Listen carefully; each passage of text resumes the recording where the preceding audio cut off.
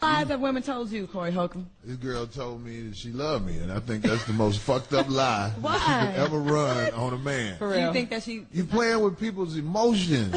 How do you know she didn't love you? She might love you. You're charming, How do you know dude. she didn't mean that? How do you know that? I don't know her. I ain't never did right by her.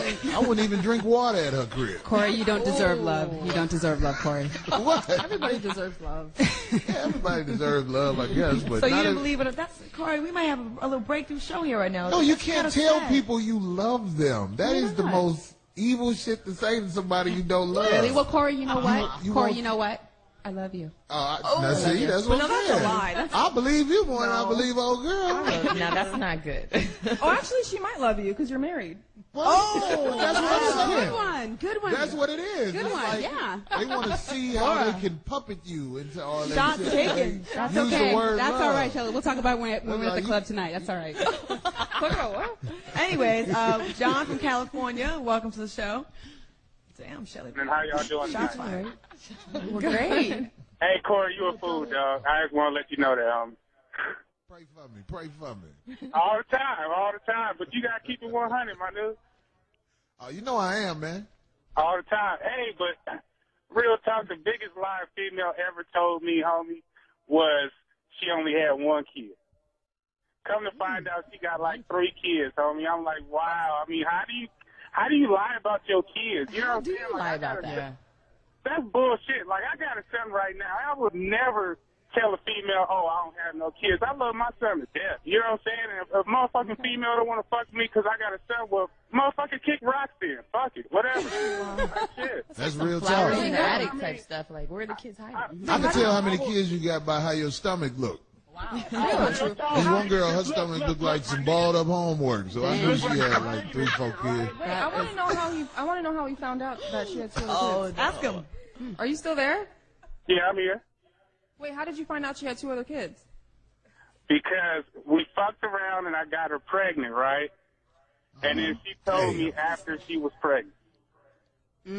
I can't be having another kid because I got Were the 4. kids with like their father or something? She couldn't have another abortion because her limit was up at the clinic. They was like, look, this is malpractice if I do another one, bitch. Like, I already been to Van Nuys, I've been to Van Nuys, Burbank. I could get arrested if I snatch another one of these motherfuckers. All right, thank you for the call. Okay, yes.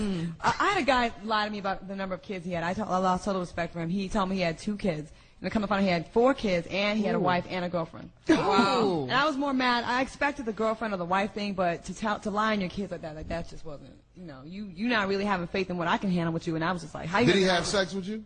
Yeah. Mission accomplished. Yeah, he did, yeah. They were dated for a while. He did what he had to do to He get did. that thing. He did, you're right. Okay, we have I DJ. ain't got no kids.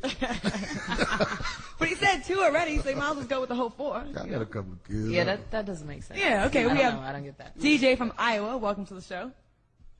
How you doing? Hey, DJ. Oh, Iowa. Hey, how's it going? Good. How you feeling? Yeah, What's your comment or question?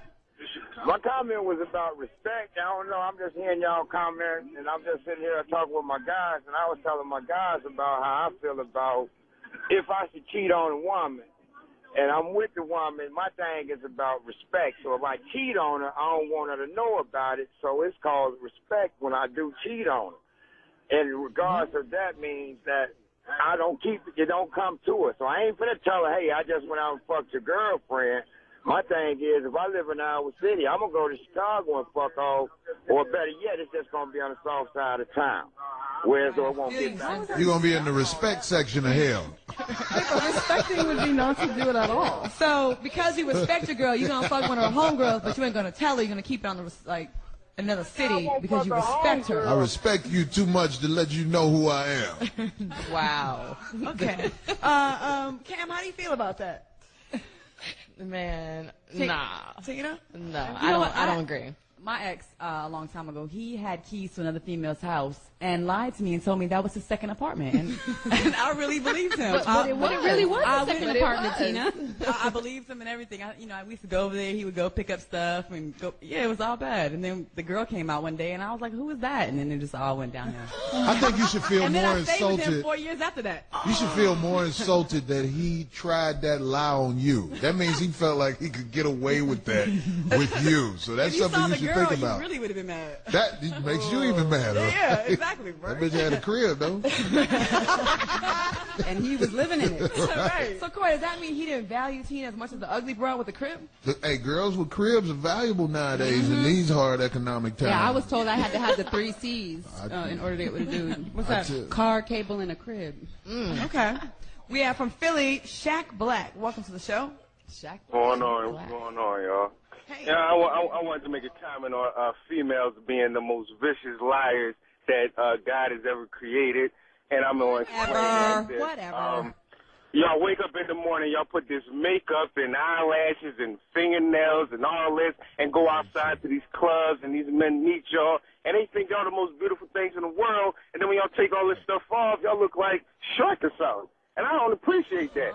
I go in the club and I come there with, my facial features, and I come there with my body built the way it is, and you see me for what it is. But y'all females, y'all come in there with all these things, these gadgets, the push-up bras, and now they got these stuff to help your ass out. Y'all not real, and y'all the most vicious liars God ever created. Shut up. Claudia, you should do a show like that. How many men get a chance to see their woman how she really looks without the accessories? You're right. After It's they marry rare. him. What about men lying in clubs, popping bottles and shit, wearing all their fake jewelry? Yeah. You know, Those are rat driving them traps. If you pop a bottle in a club, all the women that come over there are rats. Those are rat traps. Men lie too, damn it. They do. I was with a young man, and it took a while, of course, before I finally went home with him. But anyways, when I got there, I unclipped my hair. I unclipped my hair. I took the cutlets out, and I wiped up the eyebrows, and we was out of town. It was like, whatever, it's late. It's like 4 in the morning. Where you going to go? Anyways, I took all that, I'm like thinking I'm coming to you real. And then he's like, you forgot the lashes. That's real. I took all that shit was on the dresser, and I'm like, well, you gonna go somewhere? You can still take all that stuff down. They ain't gonna go anywhere. They're still cool with it. Until they get that thing, you can be a Forrest Whitaker looking bitch. If he ain't hit it yet, he gonna stick around. The best part is they'll still do you. They'll still do Yes. Okay, we have Shep from Maryland. Welcome to the show. They won't be proud as they were at first. Since I'm over here.